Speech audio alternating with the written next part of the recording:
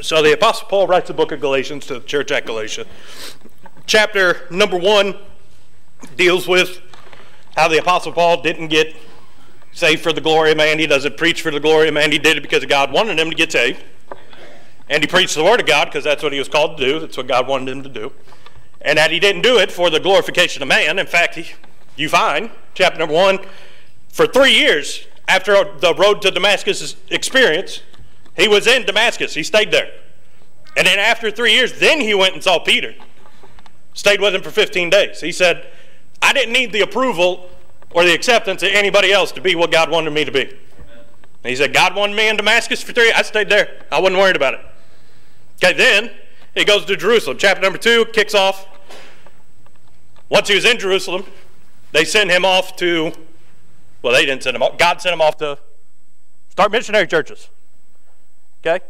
He did that for 14 years. Then chapter number 2, 14 years after he went up to Jerusalem with Barnabas and took Titus with me also.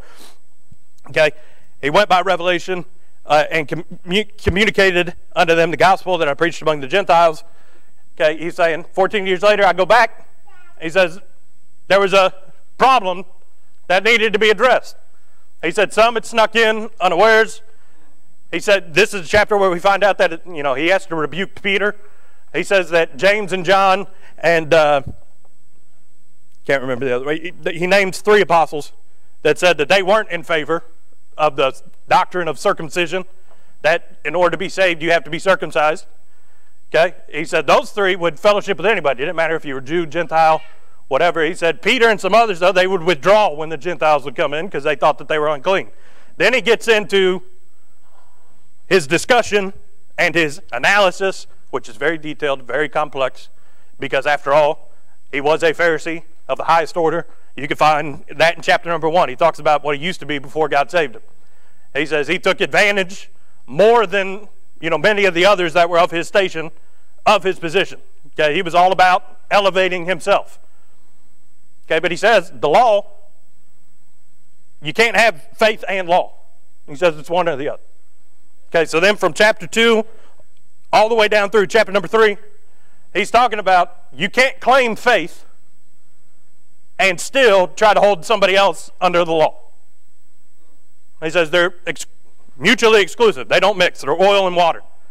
He says the law, this is where we get the hallmark verse, the law was our schoolmaster to teach us that we were sinners.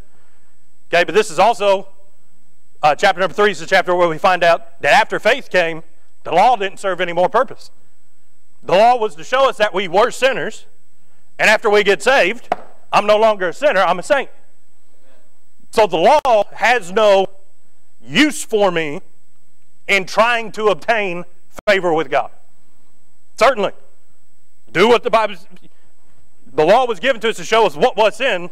Don't commit sin after you get saved. Okay? Now, you don't have to have the law memorized like the Apostle Paul did, because he had the first 5 books of the Bible committed to memory. Okay? You don't have to have the law memorized in order to know everything, because we'll get into it a little bit here in a minute. I've got the Spirit inside me that leads, guides, and directs me. He will reveal unto me what is the path. I've got His Word, which is a lamp unto my feet and a light unto my path.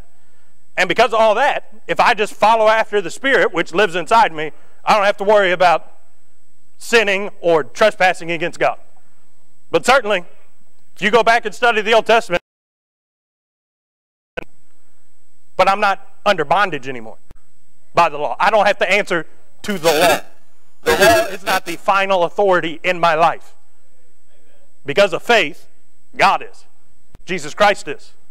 My Savior is. Okay, now he talks at the end of chapter number 3 how, because of salvation, and we heard a little bit about this from the pastor not too long ago, we've received the adoption of sonship. We've been born into the family of God, because Jesus told Nicodemus over in John chapter number 4, I believe it was, that you must be born again. Okay, got to be born again in the Spirit. We've been born, we've been adopted, and one day we'll get married into the family at the marriage supper of the Lamb. Okay.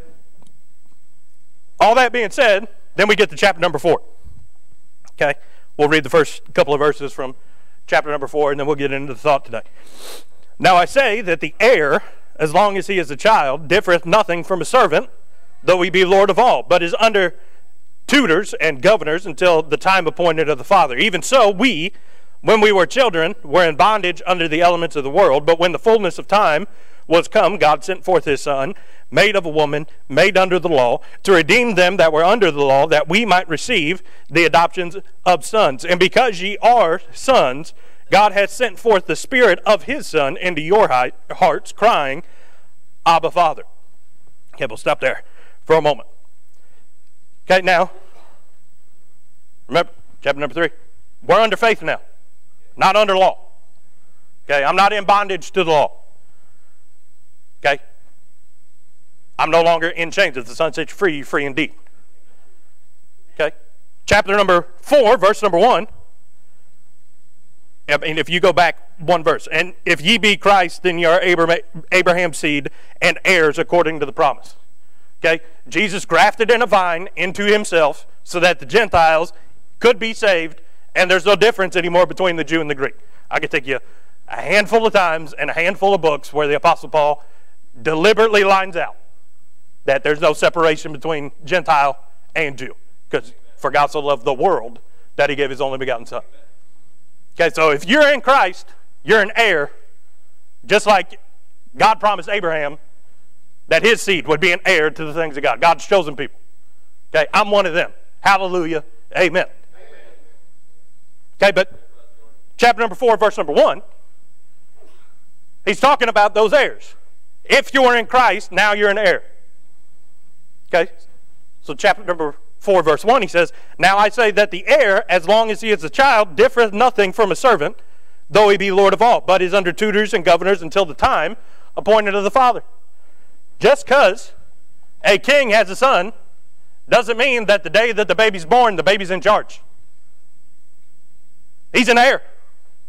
One day, he'll own everything. He owns it all right now. He just hasn't received it yet. Okay, but he's not in charge. Who's in charge? The Father's in charge.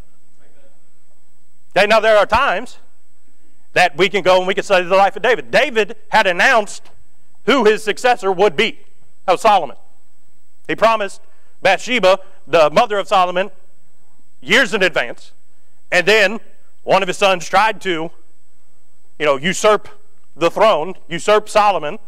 We taught on that not many weeks ago in Sunday school class. But sometimes they don't name who the successor will be if they've got multiple sons. But until the king says, I'm no longer king, or until the king says, all right, now you have this authority, he owns it all. He has no authority. He has no power. He can't walk up to somebody. Well, they may oblige him because he is the son of the king. Okay, we do get benefits that we didn't used to get just because now I'm an heir to the king. Okay, but I can't walk up to Brother Tommy and say, Brother Tommy, this week, God doesn't want you to do this, this, or this. Do this instead. I can't do that. Well, you're an heir to God. Yeah, but I'm not Lord over Tommy's life. I'm still a child. Okay, I may not be as young as I used to be. Certainly there are people in here that are older than I am. Okay, I'm not the eldest. I can't claim rank here. Right? So y'all have more authority than I do. Some of y'all been saved longer than I've been alive. Okay, y'all are older in the things of God than you used to be. But still, in this flesh, we're but children.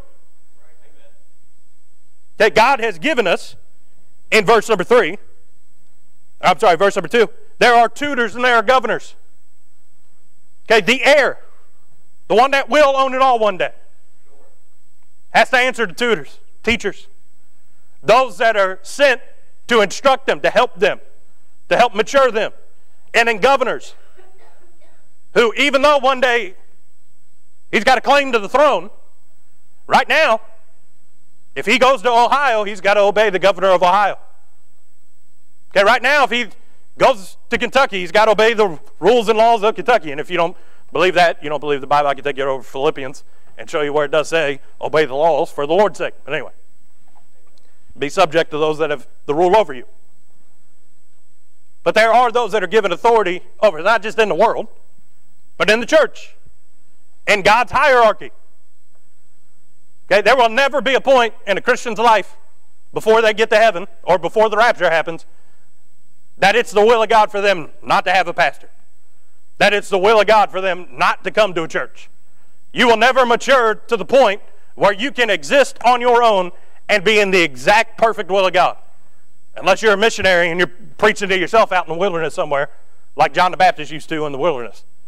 He's out there by himself just preaching all the time, having himself a time, because God's given him the message that one day he's going to take to the world. Okay, nobody heard the message except for the Apostle Paul on the road to Damascus.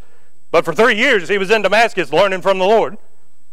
Okay, he was called to be an apostle. He had to learn those things. Only God could teach him those things. Okay, those things are done with. Those gifts, those talents are done away with, because that which is complete, the word, has been given. None of us are going to have a road to Damascus. Long story short, you got to have a pastor. Got to have a church. You cannot exist on your own. Even those missionaries that go out, they have sending churches. They are members of a church somewhere. There are those that they can still call up and say, hey, I'm going through it. Can you give me something from the Word? I've prayed, but it's just like there's no answer. Can you just encourage me a little bit? No man is an island. We all have tutors. We all have governors. We all have those around us to help us to build it, because we're fitly framed together. Can't do it on your own, but we can be one piece of the whole. But keep in mind, this is the heir. This is the prince. May not be a prince. Maybe the heir to a position. Right? We do have these things called elections. And elections happen in Novembers, but inaugurations don't happen until January. There are times that somebody's president, and then there's somebody that's been elected president, but they can't be president yet for 3 months. They haven't been inaugurated yet. Okay, well, what happens? Well, technically, they're president-elect. That's their, but they can't do anything until January. They're an heir to the office, but the time hasn't come that they've been given the authority from the Father. Okay, now let's get down to verse number 3 through 6, and then we'll get to the thought. Even so, when we were children, we were in bondage under the elements of the world. He's talking about the law. He's talking about in sin, when we were children in the flesh, we were in bondage even though we didn't know it. But verse number 4, but when the fullness of time was come, God sent forth his Son, made of woman, made under the law, to redeem them that were under the law, that we might receive. He's saying, Jesus, we know. We can go to the book of John. In the beginning was the Word. The Word was God. The Word was with God. Without the Word was nothing made. He was there in the beginning. He was part of everything that happened. But we also know that he was the Lamb slain before the foundation of the world. He was an heir to the cross. But the time hadn't come that God had appointed. But one day that time was fulfilled.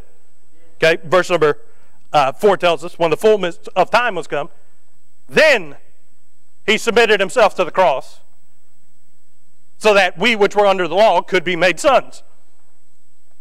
Okay, now I'm not saying that before Jesus came and was born of a virgin under the law to fulfill the law so that we could be saved.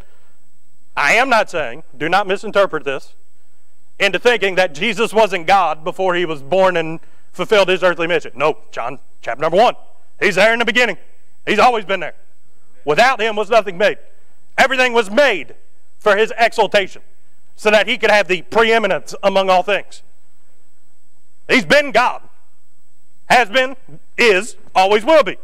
He's the Alpha and the Omega, the beginning and the end. He is the I am. Jehovah, the God that is, that lives. Okay, that's him. But he was appointed to be the Lamb slain before the foundation of the world. That was his. Nobody else could take it. But the time hadn't come for that to be fulfilled. Okay, then verse number 6 tells us, and because ye are sons, God hath sent forth the Spirit of his Son in your hearts, crying, Abba, Father. Because of what Jesus did, now we've received the adoption of sonship. Amen. But see, I didn't do it. Christ did it. If I didn't save myself, how could I cry unto God and say, Lord, I've made myself righteous, so now I have a claim to you? We had no claim to him. We couldn't do it, which is why he sent the Spirit of his Son, the Holy Ghost, to live and indwell us, to seal us until the day of redemption, so that our soul sins no more. And the Spirit cries, Abba, Father. Says, this is one of them that your son bought. Okay? He says, this one now is an heir just like your son.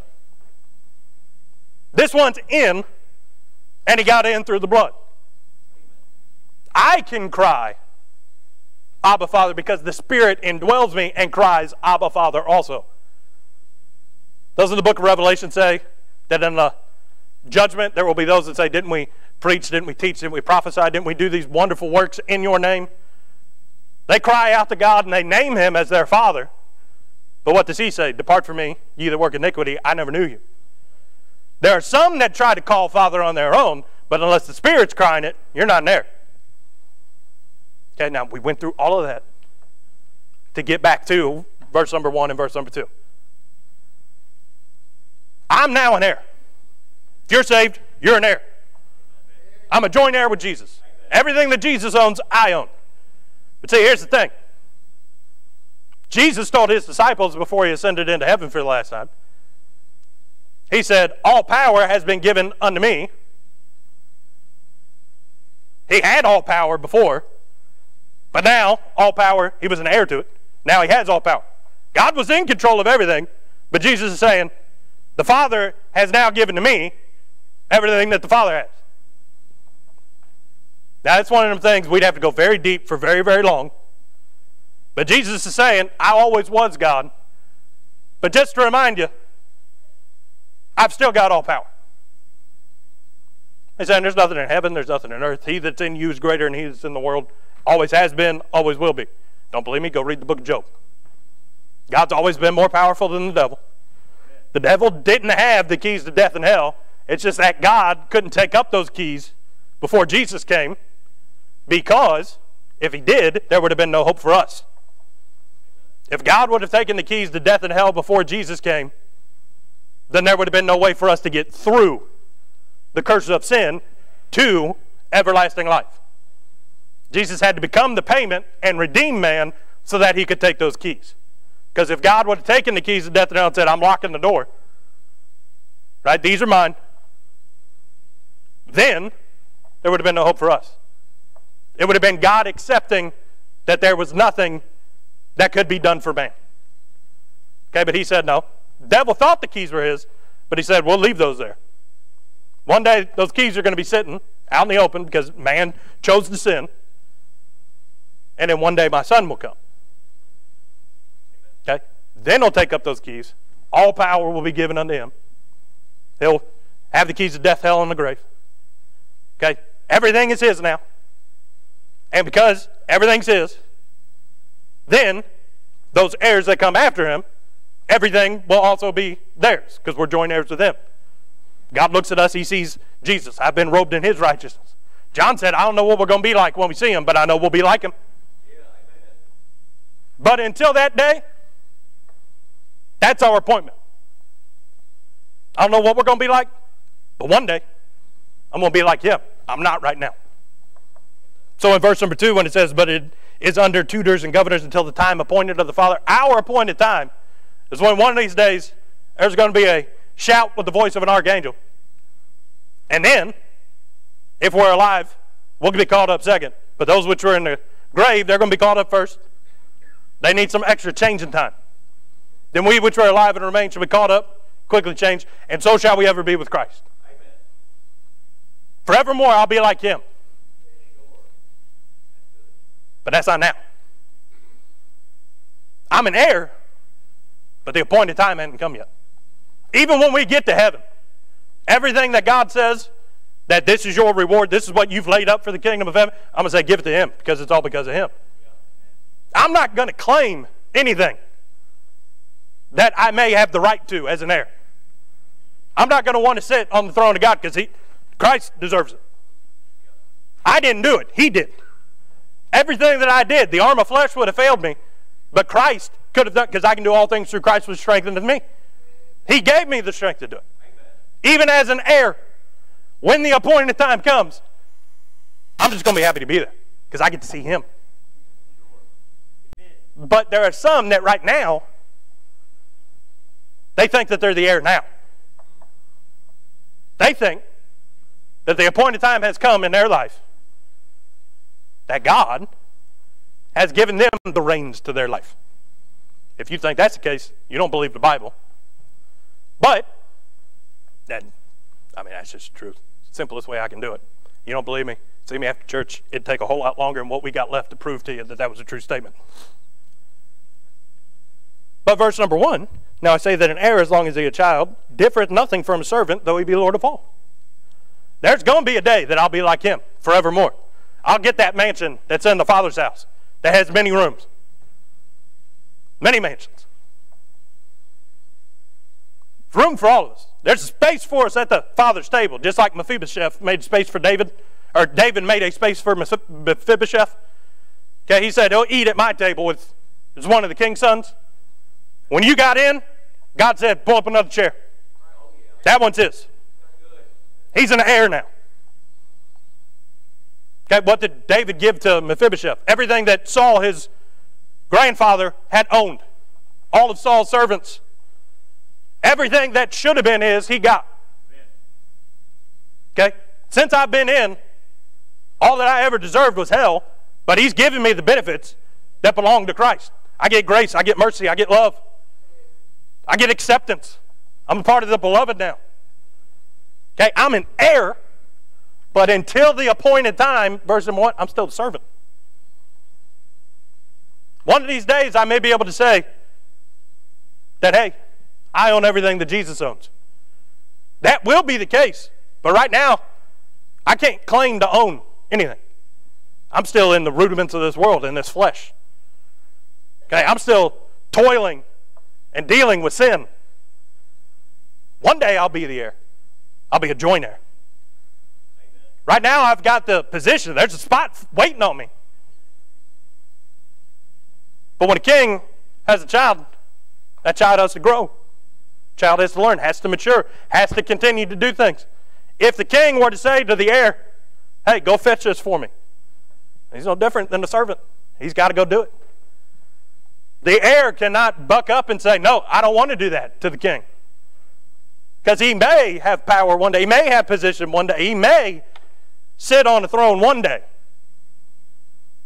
Because whether you realize it or not, during the millennial reign, we will rule and reign with Christ. We all will be given a position. We'll be given authority, rewarded with a position there for how we treated him here in this life. What we did in obedience to him through the Spirit as a servant. Okay, so what the Lord said, we're going to teach just for a little bit on heirs and lords. Heirs and lords. If you're saved, there's a bunch of heirs in here today. There's only one Lord. There's only one that has power. Now that one is three, and those three are one. So there's one. One Lord, many heirs. And really, all those other heirs aren't claiming that they're the heir, because there was only one heir. And he gave his only begotten son so that he could have more sons, more children, that he could redeem that which was lost in the garden, over in Genesis chapter number 3. That what God created could once again be reunited with God and forever be with him throughout all eternity. I'm an heir. I don't even know what the name, because he gave me a new name. It's written down in the book of life. I don't even know what my name is yet. Doesn't matter where I'm sitting, because I'm at the king's table. I'm one of his. Doesn't matter who my mansion's next to in God's house. I'm in the house. Okay, like I'm an heir. That's great. But I'm not the Lord. I may be able to say that I belong to the king, but the king's still the king. Just because I may have a name associated with the Lord does not mean that I get to make the decisions. Okay, now first I want you to see that we don't get to make the decisions when it comes to our self-governance. Okay, now it says that in verse number 2, that the heirs under tutors and governors. Okay, now first, to govern means to oversee, to instruct, well, to direct, to instruct what they should do. I stopped talking before I got the rest of the sentence out. Not to teach, but to direct. Okay, a governor doesn't just oversee like a manager at a plant, like, hey, get back to work. They oversee many things. Not just one person, because then that's not a manager. That's just somebody following you around. Okay, a governor is in charge of much. Okay, now there may be those that are heirs that have been given positions to what the world may see like govern others. But if you were here on Wednesday night, God chose David to feed and lead Israel because David fed off of the Lord and followed the Lord. Of course you pick a shepherd to lead the people of God because the shepherd knows how to feed sheep. Well, what did David do while he was feeding sheep? He was walking and talking with God and writing God songs. He followed after God, even though he had a bunch of sheep following him. Okay, there are those that God has put into positions of authority. The Bible would call them bishops. We'd call them pastors. Okay, there are those that the pastor feels led of God to give a Sunday school class to, or to give a children's ministry to, or to give a vacation Bible school to, or a jail ministry to. But those people don't have any real authority. Even the pastor. The pastor is the under shepherd that's supposed to follow the great shepherd. The pastor is the mouthpiece or the evangelist, okay, to tell what he has heard from God. Okay, that's why back in chapter number 1 and chapter number 2, I believe chapter number 2, let me just double check real quick. No, it was chapter number 3. Chapter number 3 starts off with, O foolish Galatians, who hath bewitched you? He's saying, you guys didn't know, you weren't rooted in your heart what was the truth. And because you were foolish, you were bewitched by those that came in and preached something different. Twice in that chapter. Once right after the other, because he said, if I'm going to say it, it's worth saying twice. He says, doesn't matter if me, any other man, or an angel from heaven comes down and preaches to you a gospel different than what we've preached to you in the past, he said, let him be accursed. He said, who has bewitched you? Because they thought that they had governance over what they should believe. Now don't look down on these people. These are Gentiles. Their entire life, all they had known was paganism. All they had ever known was, well, we have multiple gods. Okay, that's a plural deistic religion, an omni-deist religion. Okay, look at the Greeks, or look at the Romans, which stole what the Greeks had and just gave different names to it. Amen. If you went, or look at Egypt in the Bible, why did God send all those plagues? To counteract all the gods that Egypt worshiped, to show that they did not have power. If they prayed to this God and it didn't work, they'd move to the next one, and the next one, and the next one, and the next one. Okay, I can't believe how it happened, but you go over into India and you look at Hinduism, they've got millions.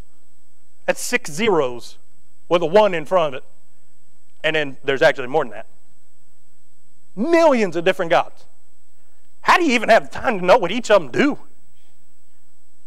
Right? I've just got one, and he does it all. Right. But see, back then, it was if I hit a hard spot, I'm going to hedge my bets, and I'm going to go to all of them. The Apostle Paul, and see, people of the time knew that. So they would come in and they'd say, God's good, he's great, but let me tell you what else you can do. And in their minds, they're thinking, oh, we're just covering all the bases. The Apostle Paul writes to them, foolish Galatians, who hath bewitched you. They say, no, this is all you need, which is why he covered all that. Faith means law doesn't apply anymore. You don't have to worry about anything else. Faith is all you need. Amen. Then he says, but after faith you need fellowship because you're not the governor. Amen. He said, you're an heir. But right now you don't get to call the shots.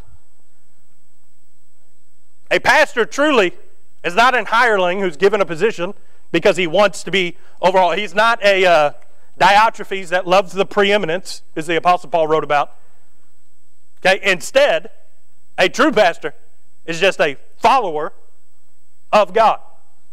Someone that God has seen, has been faithful, knows and has proven to God that God can rely on them to follow better, or they've learned more about following, and they can lead others to places that they have not been before. That's the job of a pastor, is to get others as close as he can. His first job is himself to be as close to God as he can. And then it's to watch for the souls of those that God's given him charge over and lead the flock as close as he can to where God wants them to be. He's just a follower that's got other people following him. Now, Brother Josh is in charge of the Vacation Bible School. Got a burden for that. Went off well. Okay, it was a great time. Brother Josh was not the governor of the Bible school. He'll tell you that. For months ahead of time, he was looking through, trying to find the program, or trying to find the material that God put his finger on. Why? Because he didn't want to do the Vacation Bible School that Brother Josh wanted to do. He wanted to do the one that God wanted to do. He felt led of the Spirit, which cries in him, Abba Father, that says, hey, this is an heir. This is one of yours. But he did his best to follow the Spirit so that he would do what God wanted him to do. Just follow him. I don't get up and preach what I want to preach, because if I did, we'd go way too long and we'd talk about things that most of y'all don't care about. Kind of like my devotion from this week. I felt led that that's what the Lord wanted me to do. That had a whole lot more history than a lot of you guys wanted in it. But we had to go through the history lesson to get to the point that God wanted to show. Okay, that's the way I like history. If I did it my way, I'd put visuals up here and show you stuff. Like Noah, back in the day, was still alive when his grandfather, which was one of the grandkids of Adam, was still alive. If you study out the timeline, Noah learned from his grandpa, which learned from his grandpa, which was Adam. Amen. Okay, we don't think of things like that because it's just this person begat this person, and this person lived for so long, and this person did that, and this person did this at such and such a time. But if you plot it all out, there's some cool stuff in there. Right? We can take back and show you that, this is what's happening. We can prove that this is what's happening in the world at the time. And while that was happening, Nehemiah's over here, or Ezra's over here. Or in the time of Ruth, this is what was happening in the world, to give more context. There's a lot that we can learn. But God don't want me to teach that. He wants me to teach out of Galatians chapter number 4 today. Okay, I have to follow. And in order to teach, I must learn, because I do not know, because I am not all-knowing. I may know what the verse says, but I may not know what God wants you to get out of the verse before he shows me. In order to teach, one must learn. Hardest part about teaching Sunday school is teaching yourself. Because if you don't know it, you can't teach it. So I have to follow.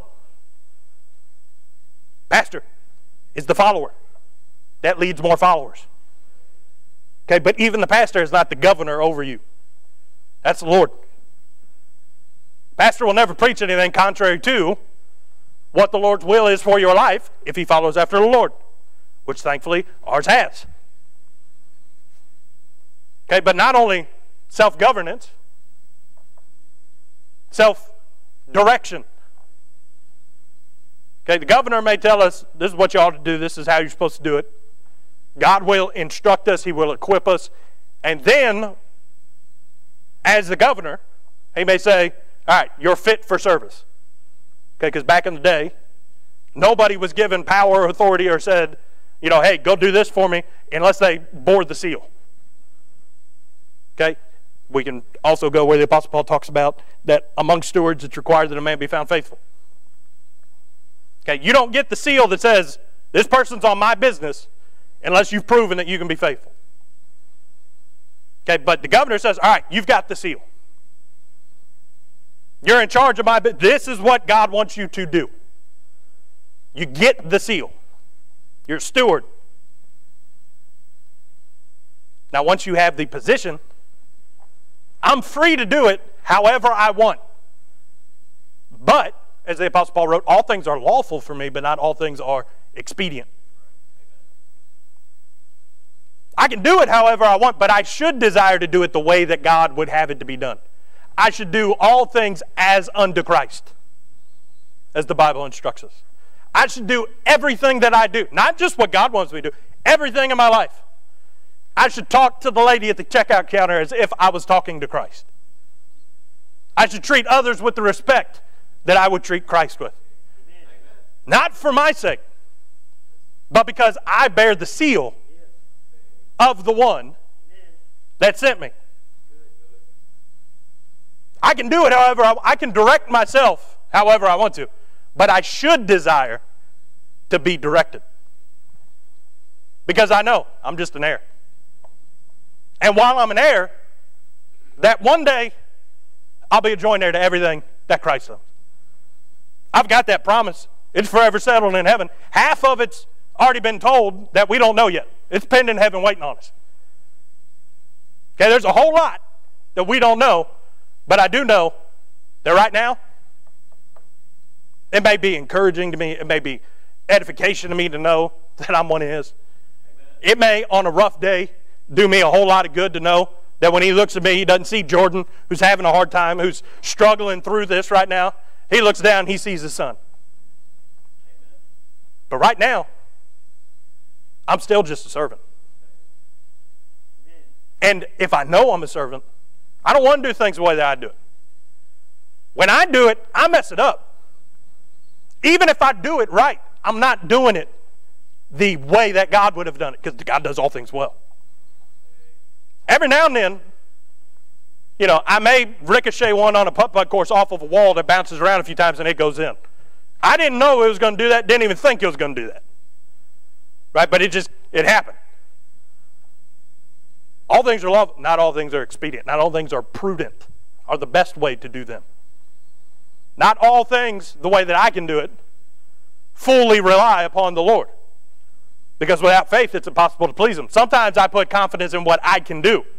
I can only do it because God's equipped me to do it and empowered me to do it. So if I tried to do it on my own, He may remove His hand, and like Samson, I may not perceive that the strength that the Lord has given me has departed. He went out to face the Philistines like he had so many times before, but he got whipped that time. And he didn't even perceive while he was going out that he didn't have what he used to have. Because if I try to make the directions, if I try and do what it is that God wants me to do, I'll make a mess of it. If I don't know, there's no shame in a steward coming back and saying, Master, I know that this is what you want me to do. And I'm fairly certain of how you would want me to do it, but I just want to check beforehand to make sure that this is how you would want me to do it. It's better to clarify than later to apologize. Obedience is greater than sacrifice. It's better to do what God would have us to do than later to get it reconciled for doing the wrong thing. Saul never would have had to apologize for the way that he treated the instructions that God gave him with the Amalekites if he would have stayed little in his own eyes. God made him a king, but he wasn't the king. God was the king. Israel desired one that would lead them in how God would have the nation to be led. One person for God to say, this is how it should be. Okay, well, that should have been the prophet. Should have been the man of God. But Israel said, give us a person. Saul, when he was little in his own eyes, was used greatly of God to lead the people of God.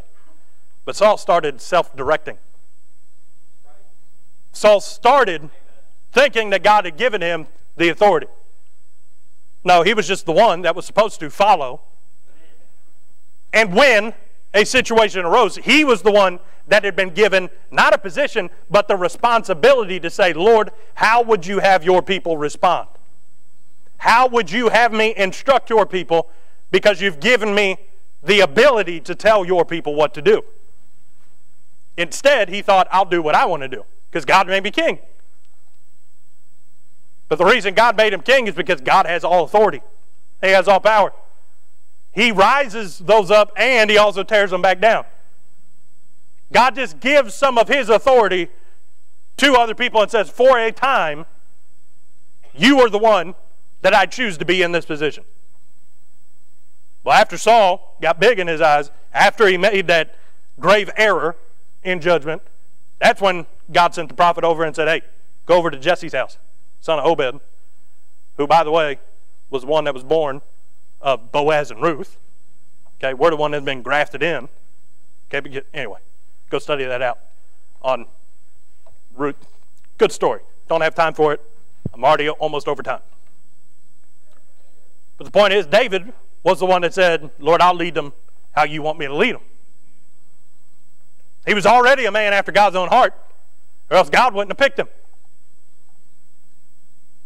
Because David knew, I may be a son of Jesse. I may be anointed by the prophet to be the next king over Israel. I may have all these, but I'm still just a servant. Even as king, he said, go read the Psalms. And all the times, never does he call the Lord anything else but Lord, meaning master, meaning the one that has authority over me. He's saying, whatever you want, whenever he says the word Lord. He's saying, you're in charge. Whatever it is that you want. Why do you think that he called upon the Lord? Because he knew that the Lord was stronger than he was. He knew that the Lord could handle things that he could not. We don't get all those benefits if we try to be the Lord instead of being an heir. One day we'll be just like him. Amen. Hallelujah, praise God. Sure. But right now, I should be more focused about being what he wants me to be, amen, than thinking that I am already what one day I will become. Time has not come that's been appointed for us to be lords. But I have been made a king over this body to rule and reign and compel it to do the will of the Father. Because I'm supposed to be a servant. Yeah, I'm an heir. But only because of Jesus. Amen. And because I love him, I want to be as good of a servant as I can be. So that when the appointed time comes, I can say, Lord, I loved you so much that I did all this. Which is why I'm going to give these rewards back to you. Amen. He may give me a position in the millennial reign. But the entire time, whatever it is that I get to do for him, he's still the one that's sitting on the throne to David. I may be given a position, but he's still the heir. He's still the one that I'm going to give all the credit to, who I'm going to obey because I love him. Got to be a servant because it's not the appointed time. You know what happens to kids that even though they may be princes, that don't obey their lords, the kings, their fathers? Most of the time they don't live long enough to get to the point where they will be the heir. Look at Absalom. Look at those that tried to rise up against God. What happens to them? He will remove it. He will turn them over to the destruction of the flesh so that the soul might be saved. It's just better to be a servant and not hunger for being a Lord and to follow him, because otherwise we'll make a mess of it. Arm of flesh will fail you. The heart is exceedingly wicked. No man can know the desires of his own heart.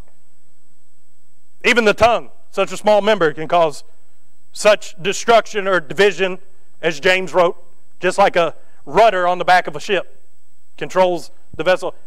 If my desires work their way up through my mouth, that's what I'm going to do. The tongue, the way that I talk, the way that I desire in my heart, that can steer me. And if what's down here is replaced from being a desire to be a servant, is replaced with a desire to be in control, I'm going to make a mess of everything. But I may be an heir. But right now, I just want to be a servant. I want to be a steward. I want to do what he wants me to do, because I know that he's got a purpose for it. I know that he does all things well, and I know that I'm just a piece in the larger picture, that if I do my part, I have faith that he's going to get the rest of it completed, and God's will be done.